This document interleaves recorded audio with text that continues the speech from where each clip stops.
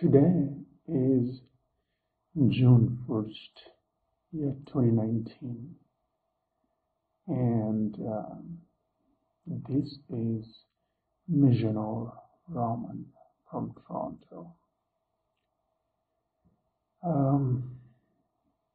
As usual,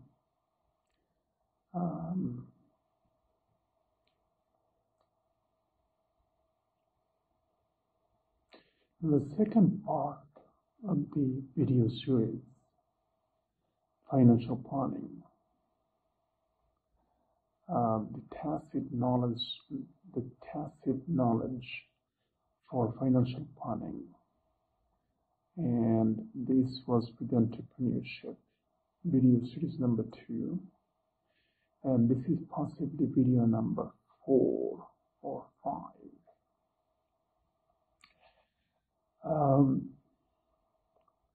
Now, this video series especially focuses on the mid-sized to large corporations, and my first few videos really talks about a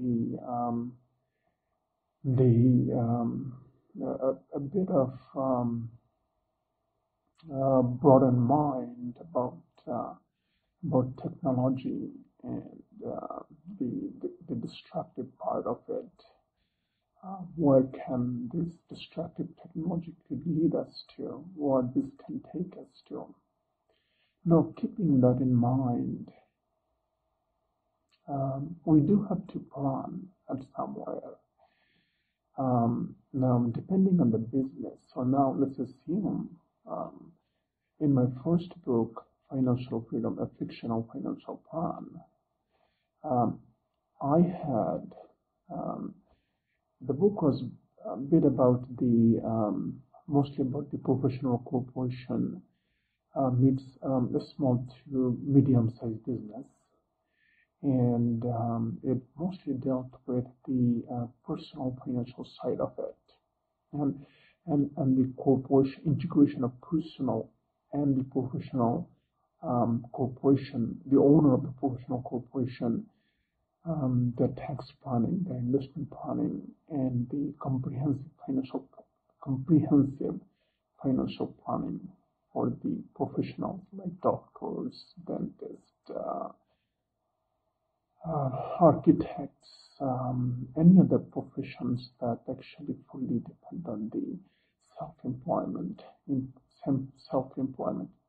structure, or they earn income through self-employment or through commission or not salary, not a regular method of salary earning. Anyway, now the second part of the Tacit Knowledge video series, it deals with the large corporation to mid-sized to large. And at some point, we're going to run into a problem. You see the accounting statements of these corporations. For the mid-sized or large corporation, you will see the first section of the balance sheet, you will see the asset part, right? And second part of it, you would see liability and shareholders' equity. Now, the asset, it's very straightforward, but as you move towards the liability and the shareholders' equity section, it gets slightly complicated, and there's a lot of notes disclosure that as a corporation you would have to provide that to the readers of your financial statements. And the IFRS is completely very careful about the very discreet and very open, very accepting towards the very accommodating towards the providing for the notes disclosure to the readers of the financial statements. Now, remember I said on my first book, the end users are always at stake. So now, who are your end users as a company? Now, most often it is your client. If you're If you're into manufacturing business, it might be your client. If you're in a retail large business, it would be your consumers. Or if it is service industry, it could be a computer company. It could be, for example, a technological company, a cell phone company, a cell phone manufacturing company. Or it could be service provider of the cell phone. Or it could be a technology, could be a company like Bombardier who makes aircraft. Or it could be anything, the service side of it, that provides both the service and the product as well. Hybrid companies. Now, on the balance sheet, you'll see the liability gets more complex. One of the problems this mid-sized company run into after a certain number of years in the operation, they would want to expand. The revenue needs to be grown. It needs to continuously be improved. The revenue, the earnings has to grow. The external earning, right, has to be really at a larger stake, right, than the internal growth. So often don't quote me on it, but often the internal growth and the external growth of the company. Now, I want to get into the growth side of the company, rather make it very simple. So let's say the revenue has to be in a growing trend, so that the profit and also your expense can be at an optimal level, right? There's a saying that if you don't spend, then you cannot possibly earn something. So to run an operation, you'd have to spend something to the towards that earnings, right? So that earnings, right? That earnings that expense account has to be justified to earn that income, right? So if you're earning, $50, and just to give an example, and or $50 million, and you're spending $40 million or $60 million, and leaves you very little bit of profit, market, or loss, right? So that may not be an optimal level of expenditure, right? So often, this mid-sized company, they would have a problem with the operating side of the business because they're growing, right? Often their internal growth might be larger than the external growth, or the revenue could be slightly at the very first 5 to 10 years. The revenue might be, or could be 3 years. First 3 years, the revenue could be, or the revenue could be really low, especially if you go to research and development side of the industry, where you'd see the revenues are really, really low. They have a lot of financing debt. Those are the company often becomes an issue towards the investing decision that you have to make before you make if you're an investor. So you'd have to make a right decision whether the company has the right prototypes of.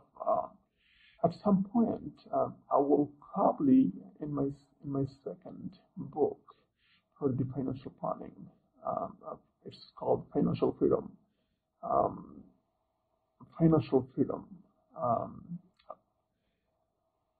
Entrepreneurship, and in that book, I'm going to address the IPOs, the initial public offerings, and the how they actually the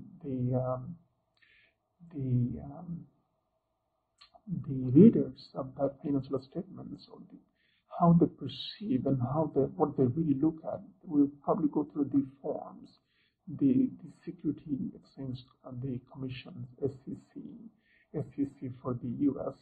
You'll see that they would have different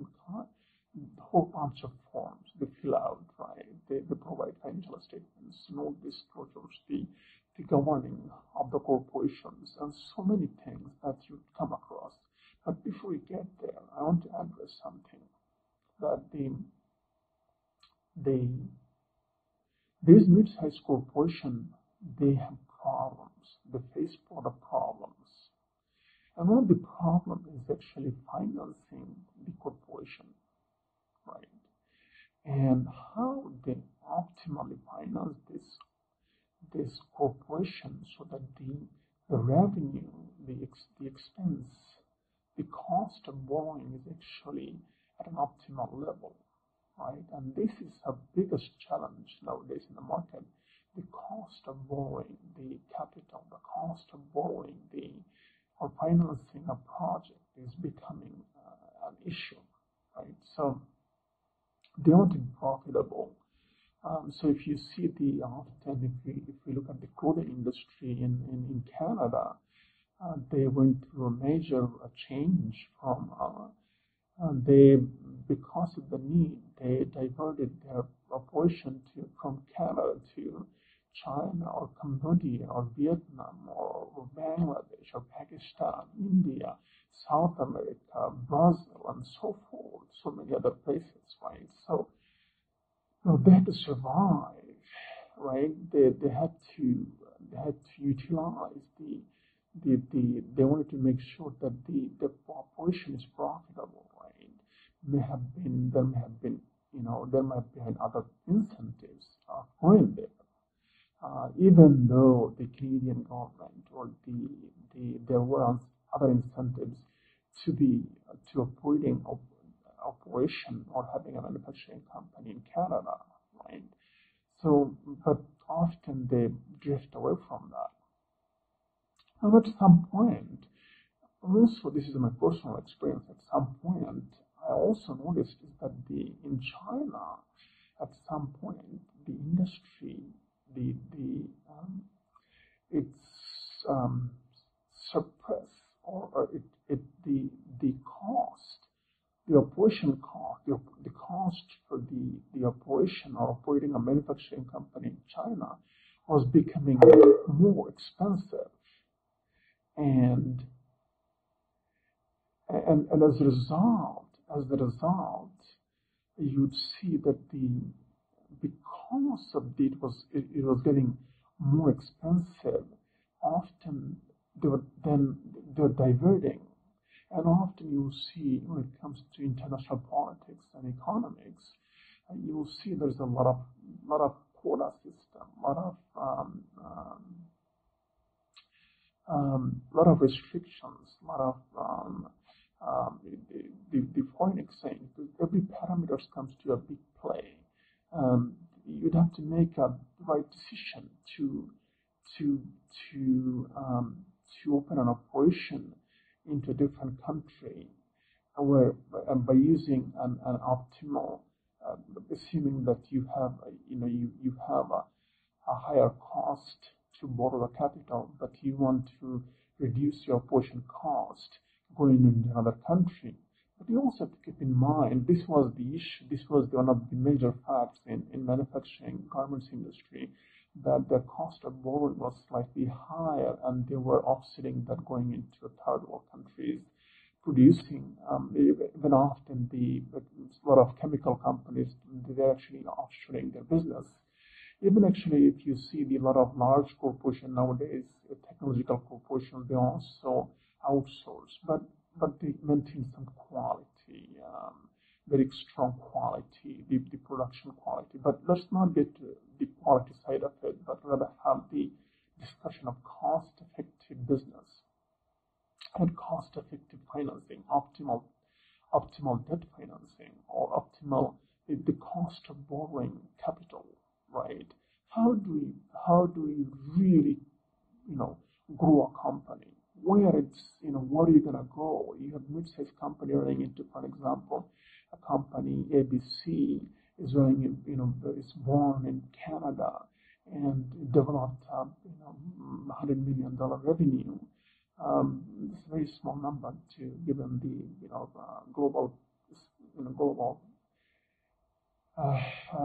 global view, but they want to grow their business, and they would have to go outside of Canada, or they want to make a decision where they want to go with where the market the niche market for the product, where the customers are, right? So you'd have to make the decision. The oil, gasoline plays a big role in any industry, any manufacturing company, any industry where that requires the raw material, right? And that the raw materials, the fuel is becoming a big challenge, right? Because of the quota system, because of the various restrictions, various policies that are placed to control the pricing, to control the production, to become the profitable, the sustain the economy, sustain the environment, right? So there's still a lot of things there. So like I said, a large corporation, a mid-sized corporation needs a lot of expertise on the board, on table. And you will see when you become a financial planner for these corporations, now your job, you probably, if you're a financial planner for a large corporation, you probably by nature an accountant, or you could have the accounting finance background, you would have your investment side of it, you would have the risk hedging strategy, insurance license, so many things. You would also have law designations and so forth. You probably have certifications in law. You might have accounting finance background. You might have financial planning background. You might have legal background, a legal degree, perhaps a JD or LLM, or you might have a CA, CPA. You might have the CIM. There's a lot of designations, or you might be a CFA or CFP, Certified Financial Planner, whatever the nature is. But at the end of the day, you would have to make the right decision for your client. And the right decision is that the understanding the financial statements, and that's the key point. Where they're running short, where there's a problem with the financial statements, what gives them the creep, what gives them the insecurities in their heart, where the management really struggling. You'd have to see through that, right? So often the corporations, they would hire advisors to guide them through. They would have a board of directors. They would have outsource their accounting department, outsource their financing department. They would have legal advisors, but you might also work as a consultant for a corporation, and where you might probably say, well, you can also, there are consultants, they actually fully help corporations to grow through capital restructuring, or public capital financing, or helping them to gather capital, or cost, or reduction of the cost of borrowing, restructuring, margin, and so forth, right? So you would have a lot of areas. You could become a consultant, or you could become their accountant, or advisors, whatever you call yourself. Whatever your designation you put yourself, or you could call their corporate lawyer, whatever you want to call yourself. It really, at the end of the day, it boils down, you really have to understand their operation very well, and their financing, the liability, and how the capitals are raised. So, which is the liability and the shareholders' equity. Now, this is the very, very important sector of a financial statement for a mid-sized to large corporation that is about to go to public, or wanted to finance, or want to restructure that debt, or want to merge because of the strain, because of the challenges that industry is facing, or there might be synergy that produces some merging from two companies or three companies together. There might be often you'd see there's a buyover between insurance companies. Often you'd see a bank buys another bank. Quite often you'd see that the bank, they merge together, right? Securities companies, trust companies, and you'll see there's a lot of laddering, a lot of layering, a lot of mergers and acquisitions in this financial industry. But at the end of the day, this is all happening for one good reason, one important reason, and that is to raise the capital, at an optimal cost, at a really reasonable price, so that they could grow, efficiently, they could grow their company, they could extend their operations, they could grow with lot of strength, lot of flexibility in their decision making. So if your cost of borrowing is really high, then you're going to have a problem with the competitions, right? So if your cost of borrowing is really high, then the product cost is going to be higher. So let's say if you're producing a vacuum machine, so let's say for example, for example, it could be a board like this, or it could be a chair or table, whatever you're producing. If your cost of borrowing is really high, or the cost of raising the capital is really high, then you're going to have a problem specifically for that project, right? So you'd have your a lot of returns, a lot of number crunching. You're going to go through that, but at the end of the day, the bottom line is that you need to produce a product at an optimal, at a competitive cost, at a competitive price, right? That's where you need that, a competitive pricing, and that's the key point. If you're not coming up with the right product at the right price, then it's most likely you would probably gonna have a going concern issue, and often the big investors, they would see through, and often when it's and one of my expertise coming from the certain business industry is buying liquidated stuff, buying something at a lower cost. So as an investor, my mind is different than the others, right? So, or as a businessman, my viewpoint is buying at a very, very low cost, right? And often you see portfolio managers, they would buy liquidated investment, but they would have to do their homework, whether that liquidated company or the company is about to go bankrupt, or buying a piece of a corporation, discontinued operation from another corporation, whether it's worthwhile, right? They have to make the decision. But these are discontinued, these are liquidated investments. Your cost could be, the 10 cents a dollar, and you could probably earn a great profit, right? But you'd have to do your homework. You'd have to have a good team in place to run that operation, to restructure it, to get a whole different look. But the idea is that your product cost has to be an optimal level to be sustainable in the long run or in the short run at any market, at any equilibrium point. So if you're below the equilibrium,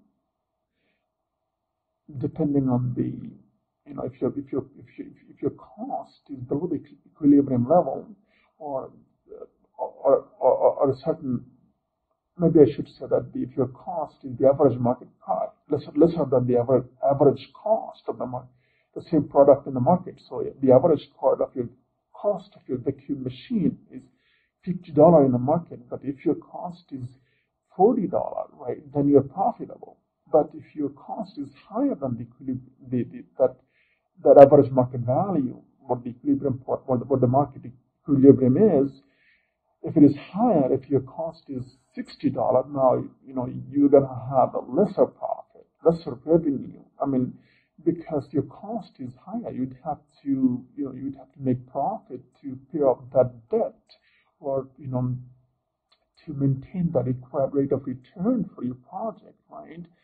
To earn the return, you may have promised, you may have financed the product through debt financing, through bond, or through so many kinds of financing, or probably capital issuing stock or bonds, but whatever the nature is, however way you produce that, whatever financing scope was used to produce that product, you need to keep your costs down at all levels. Now why talking about this? So you're gonna see that, so you need to understand the operation. So first thing I look at it, corporation, the balance sheet. What the liability looks like, what's the shareholders' equity look like. So I was actually analyzing an IPO, actually quite a few of them, and one of them I noticed something, a corporation in the United States, they were rejected by I believe it was the Security Exchange Commission for the anyway, there were the forms. I don't have the paperwork here, but obviously it's going to be my second book. Part of it is there. So for a second book for the financial freedom, the entrepreneurship. So part of that discusses the IPOs and capital raising, and you're going to see that this particular corporation was rejected because they couldn't. Their operation was suffering, right? So they had a lot of shareholders' equity. There's a less liability. The assets are there, but the revenue wasn't really there. The profit margin wasn't really there. They had a lot of capital sitting there, a lot of shareholders' equities, but it's sufficient, but they weren't approved to go to public, right? So to raise funds through the selling their stock on the public market, on the publicly traded by going public, or by trading publicly. So they couldn't get that, right? They couldn't have the financial statements. They couldn't have the corporations approved. So you see there are so many of those. Often you could probably see this in the medical industry, that I've seen corporations that produce prototypes of different formulas or medical treatments or capsules or therapeutic products, right? And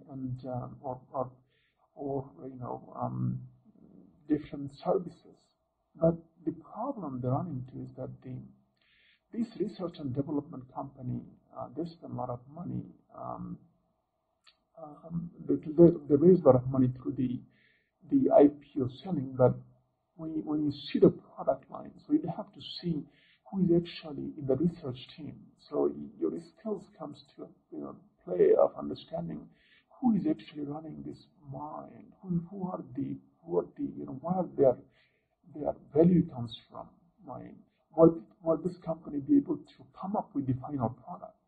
If they can, then you probably, as an investor, if you're investing to that company, and if you are the financial planner or the auditing firm for this particular corporation, or probably the advisors, accounting advisors, or it could be the financial guy for this, or it could be the lawyer for this corporation. You're going to have to see through whether the product will be successful before we take this company to the public, right? Because you might be also liable to a certain degree of not understanding, because at the end of the day, your due diligence may, because of your due diligence really not only towards the corporation, the hiring company, you also owe a due diligence to public, right? So let's say, for example, if you're an auditor, then you'd have to issue an independent auditing report, right? So it has to be non-qualified auditing report, or it could be some sort of opinion.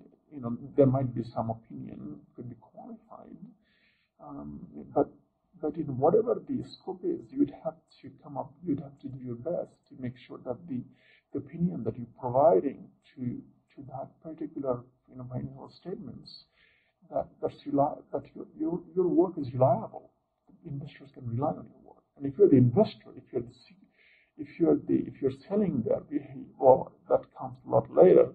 But the company actually go through a lot of planning, a lot of planning mechanism to get to a step where they need, before they walk through before they file those forms to the Security Exchange Commissions, or I don't remember, top of my head. I don't have any books here. I don't have any notebooks here. I don't have any pens here. Actually, I do have a pen in my bag, but I don't have it in my pocket. But it's everything I'm speaking as from my knowledge, and so. But like I said, these are the things that you're gonna run into. That if you're an investor, if you're selling this company's securities or their stock, then you'd have to be very, very careful about understanding the financial statements, understanding this auditing report. So my first book actually really talks about the financial freedom of fiction or financial plan. If you are the investment advisor, if you are the financial planner for this, then you really need to read that book, because it's really amazing. Maybe I'm bragging a little bit. Excuse me for that. Maybe I should have bragged. But if you feel that my books, my opinions bring some value for you to understand the financial statements, please feel free to read it. It's really reasonably priced as well. I'm not trying to market the book here, but or you could simply analyze the financial statements and go through this what are the shenanigans they put into the financial statements, right? Because everyone is actually before the company goes to public, these professionals really work for the corporation they were hired. They owe this as a professional. They have a duty of care to public, right? But they also have an interest taking this company to the next level. So sometimes you'd have to keep your eye open for this. If you're a securities advisor, or probably investment advisor, or probably financial planner, if you have CFP or CFP, whatever issue the case is, or CIM, whatever the case is, you'd have to see that where the shenanigan lies, right? So you should be able to read that. Just even before you even get to the notes disclosures, by looking at the numbers, the ratios, you should be able to foresee that where the problem is, where the shenanigans comes from. Now this is where the value comes from, right? So where the shenanigans, where the hiding, where the loopholes are, where the problems are, right? So if we could find a problem, then we could see, well, is it worth buying it, or is it worth actually negotiating it, right?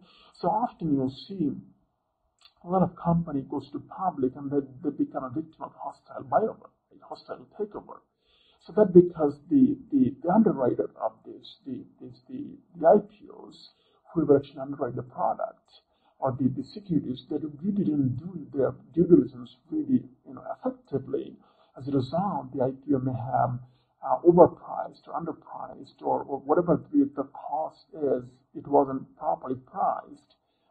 And or there might be significant flaw that came out shortly after the IPOs were approved. This can happen at any time, but also there's a lot to deal with the market psychology. But at some point, this market psychology will stop playing, but rather your success, your planning, your foreseeability to take the company to a next level, your vision, your mission, your decision making ability, your understanding your business will become actually the punch point, the stroking points, or the outline or the headlines of your it becomes a vision. This is what people see. So let's have an example. I didn't want to take a big corporation name because I want it to be as neutral as possible. When you're buying an Apple product, you're really seeing their vision, where they're taking the company to, right? The company started off with a very simple cell phone, very simple, Mac computer. It's been a long time they're in the market, but if you can see their vision is where they're leading us to, where they're taking us to. They're making the technology so adapted to us. It could be, I don't want to talk, I don't want to specifically talk about Apple, but there could be other companies. There's so many, LG, what else, Samsung and so forth. There's so many of those, but I don't want to take one particular, and you can also go back to look at the BlackBerry, and I wanted to, for some reason, they are actually, as you can see, the destructive part of the technology, right? How people suffering, who could be that, whoever foresee what the need, what's going to happen, right? They should be able to see the product. They should be able to produce a product, right? That has the demand, that has the ability to survive in the market, that has the ability to meet the expectations of their client customers, right?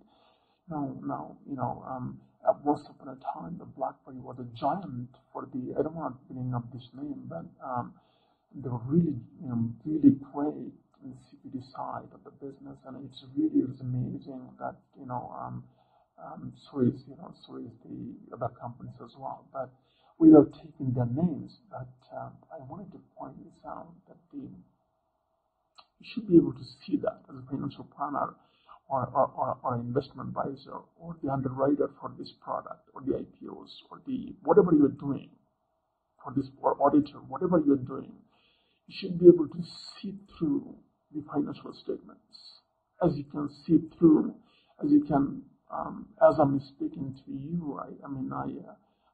Maybe I shouldn't, again, I don't want to get into a bragging point, but I think we all have to see it very clearly, a clear picture, right?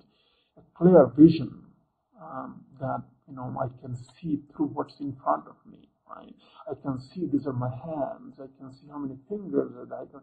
I can see my hands are very, it's very clear, vivid, right? You should be able to see the financial statements in a simple second, that just without even, before you get to the notes, obviously you'd have to read the notes, disclosure. That's where the main things happening. That's where all those nitty-gritties are. That's where all those shenanigans taking place. But before you get to there, you'd have to have the idea about this company, right? So you'd have to really understand the underlying objective of this corporation, the mission and vision. Where are they going from here? That's the first video I made. Where are you going? Who are your end users? What are you taking your company to? Who are you selling to? What you are selling to them, right? And that's the key point. And whatever you are doing, whatever professional you are, it could be a lawyer, it could be a financial planner, as mentioned, it could be an underwriter, it could be an auditor, it could be an external auditor, it could be an internal auditor, it could be anybody, it could be any professional, it could be even the risk, not the administrator, it could be the actuary, it could be so many things, it could be any profession that's, that brings the value to these corporations, to this corporation that is about to go public or need to raise the capital, or if you're buying for your investor, right? If you're representing an institution who actually invests money, or it could be a portfolio manager in a mutual fund. It could be it could be a large investment advisor, or very with a very big ability to purchase power, right? The purchasing power. Now, if you have this purchasing power, you should be able to see through where the opportunities are. Now, every one of us would have different viewpoint. We would have, each of us, depending on our goal, depending on our profession, each would have our own goal. As an investment advisor, as an investment advisor, you probably have a goal to buy at a lower cost for your client. As an underwriter for an IPO or whatever the product is, your goal is to ensure that the product is priced correctly. It is not overpriced, underpriced. It reflects the right value. So you'd have to do your due diligence to make sure that if you're the auditor, then you would have to make sure that the opinion that you provided is not biased, it's independent, right? So at the end of the day, we all of us, every professional owes to someone a fiduciary duty, right? And that is the recognition. And I'm not a lawyer, and maybe I have to be very careful producing a statement on the legal side. And you'd have to excuse me if at any circumstances I have provided legal advice. You'd have to excuse me, and I'd have to omit that. And I'm not a lawyer, and do not invest based on the discussion of this video. You would have to have a team of professionals on your side to understand whatever your goal is, whatever you're doing. Either you are a business owner of that large or mid-sized corporation, or you are the shareholders, or you are the manager or CEO of that corporation, or you are a mutual fund manager, or you're a portfolio manager, or you could be an institutionalized an institution who actually buys wholesale investment, right? So their goal is to create opportunities